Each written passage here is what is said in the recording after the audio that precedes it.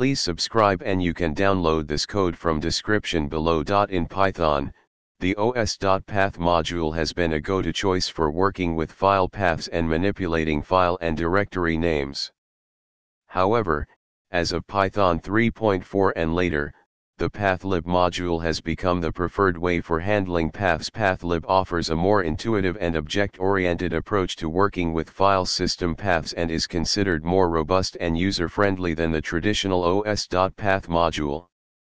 In this tutorial, we'll explore the pathlib module and its features with code examples to demonstrate its capabilities. Pathlib provides several advantages over os.path, including object-oriented approach.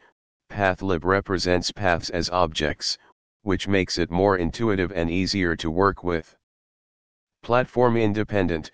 Pathlib automatically handles differences in path syntax between different operating systems, example Windows and Unix-like systems. Cleaner code. Code written with pathlib tends to be more readable and concise. Path composition.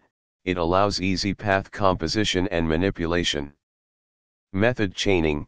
You can chain methods together for more complex operations.